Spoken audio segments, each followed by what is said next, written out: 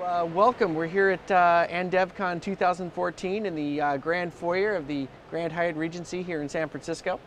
I'm with Larry Schiefer. Larry, you're an instructor with us here at New Circle. You're also, I believe, the CTO of HiQs. Yes, that's Tell us correct. a little bit about yourself and what you're passionate about. Sure. So as you mentioned, I'm the CTO for HiQs. We do software development throughout the entire stack. So we work from bootloader all the way up through end applications on embedded systems, desktop systems, but most notably mobile, and with a big focus on Android. In addition to that, I also author different kinds of training, online training, and as you mentioned, I do teach for New Circle and periodically do in-person training.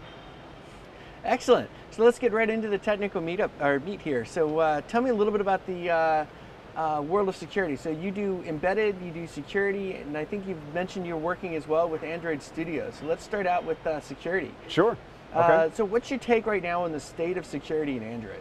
You know, it's really interesting. I think there's a lot of things good going on within the platform that are making aspects about the platform very secure. Underneath the hood, I think end users are still left vulnerable, and that's the biggest complaint we're seeing in Android. The way the permission system is set up, it's very confusing. Most users don't understand it, and right now it's an all or nothing thing. And we don't really know where that's going to go, if that's going to change at all, but I definitely see that as one of the weakest points in the system. So if I'm an end user right now and I'm trying to be a security conscious end user, what are my options? I mean, like, I want to install Facebook, but I've got, you know, Facebook says it wants access to my contact list. Is there any protection I have? Unfortunately, right now, there's really not. So the biggest protection you have is using the Google Play Store as opposed to a third-party marketplace, some kind of alternative marketplace, or side-loading apps. So one of the biggest threats that we have out there is tricks people do to get the end user to turn on side-loading, which would then allow an app to be installed outside of the marketplace or outside of the Play Store. And that can leave you susceptible to all kinds of problems. You know, people can steal your contact information, your private details. You know, they could start sending premium SMS messages without your knowledge. So all those kinds of things can happen very easily if you're not careful about where you're getting your applications from. Fair enough. And what are some of the innovations then that are kind of happening that you see coming up in the future that might really help change the landscape? Right now, it's unclear, right? So we don't know exactly what Google's working on behind the scenes. You know, there's always the rumor mill and what's going on, and you can find certain hidden APIs down within the AOSP framework that could selectively, you know, turn off a permission. But I think that's a really hard problem to solve. With the way that Android applications are constructed and the way the security model is created, you basically state, I'm going to use this feature and this permission, and you code for that because it's a one-time thing. It's an all or nothing at install time. And so if we start turning those things off selectively as a user, what is that going to do to the end application? It's going to throw security exceptions internally. And the way the development paradigm is, or the programming paradigm, you ask for the permission, you code for the feature, you're not necessarily expecting to receive that security exception. And so if that were to change behind the scenes and enable that kind of feature without some other kind of provision put in place within the framework to handle that, you're going to end up with all kinds of apps already in the marketplace which are going to fail unexpectedly, which would be really bad for app authors as well as the experience for the end user. Excellent. So for people right now, it's November 2014. Is Android Studio ready for prime time? It's an excellent question. I think it is. Again, I've been using it for a long time. We made the switch over very early within my development teams. I think it's very stable for most end applications. It still has its occasional glitches. They're still working out things. You know, if you're willing to live life a little on the edge, then moving to, you know, the Canary channel can also be done.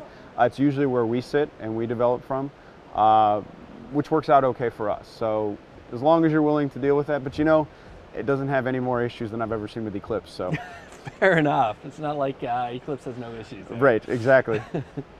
Excellent. How do you like the new build system, Gradle-based? You know, I enjoy Gradle. I think it's an interesting way of working with things. The way that it handles dependencies in the DSL, the domain-specific language. You know, it's a very interesting way of doing things, and I think it has a lot of power. that's available to it. My biggest complaint, like everyone else, is the speed. It does slow your build down significantly, and I know that they're working on that. So I'm hoping we'll start to see some leaps and bounds there, certainly before we get to that official 1.0.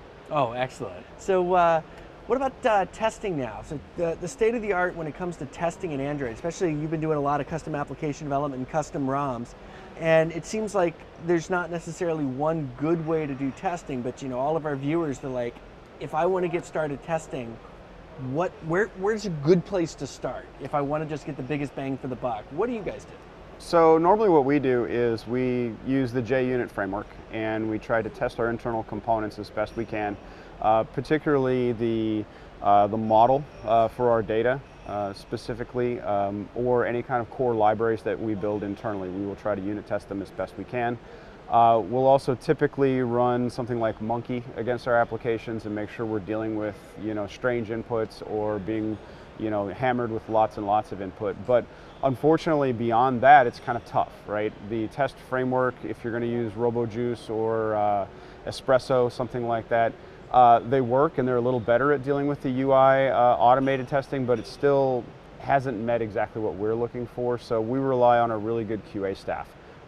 They work right alongside our developers in an agile environment, so they're involved from the very beginning. We don't just develop and then hand off to QA at the end of a project. We keep them involved throughout the project development, so they're very well aware of our UX design and the business logic and what's going on, and so they've got a stake in it throughout the development process, which is pretty key for us in making sure that we release quality products. Oh, excellent. Now, when you mentioned the JUnit, are you referring to like just JUnit testing the business logic, or are you referring to really using the instrumentation and running on the device where you're actually driving the UI? Predominantly, it ends up being just the JUnit, but we do use some of the instrumentation where needed. Oh, very cool. And what about Calabash? Are you guys doing any kind of like behavior-driven testing or UI automation? No, at this time we're not. Fair enough. So, Larry, you are one of the few developer or Google developer experts. Tell us a little bit about what it means to be a Google developer or Android developer expert, and what that program is, and how other people might look at and be interested in that program. Sure. So the Google Developer Expert Program is something that Google established a couple of years ago to basically pull people in who really work hard with the community to make people aware of Google technologies and help promote Google technologies. They tend to be experts in a specific field or multiple fields of Google technologies, so it covers a wide range of Google products, and I was recently accepted as an Android GDE. So what are your responsibilities and what's the vetting process like?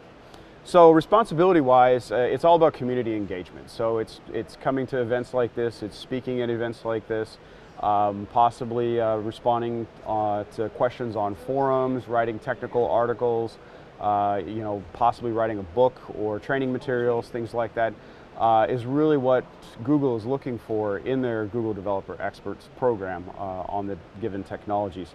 You have to remind me what the follow-up question was. So the follow-up question was, what's the vetting process? If somebody out there says, I could do that, okay, what's so the process? The vetting process for becoming a Google, blah, blah, blah.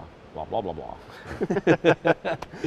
So the vetting process for becoming a Google Developer Expert is you have to be recommended for the program either by a Googler or someone who's an existing Google Developer Expert. At that point, you go through a bit of a process with Google themselves where you'll be interviewed by other Google Developer Experts as well as people within Google to make sure that you are of the type of caliber that they're looking for their expert program, and that you are staying engaged and are want to be engaged with the community to try to promote those products. And coming from that angle then, people are writing applications for Android now, and you've been seeing lots of code written by different companies. What is the number one mistake that you see developers naively making that if you could just tell the world, guys, watch out for this, it's going to change your life, what would it be? Understanding the fundamentals of the application environment that you're working in and the building blocks and components in an Android application. So most developers, especially when they first get started, they don't understand how the components interact with each other, or even what those building blocks are and what they're used for, and most especially the threading model and how each of these components is really running in a single thread. And so it can really trip up a lot of people and cause a lot of heartache. And do you see anybody innovating in the world of threading, like to come up with design patterns and other techniques that are making coordinating amongst those threads smoother and easier and helping to eliminate some of those resource leaks?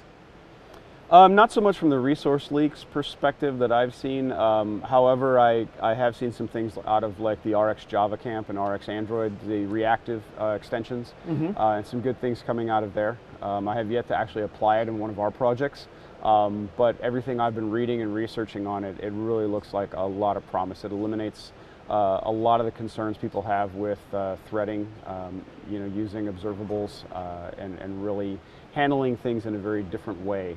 And I think it really has a lot of potential to help new developers as they get familiar with it. So watch for RX Java on Android. Yeah, I think so.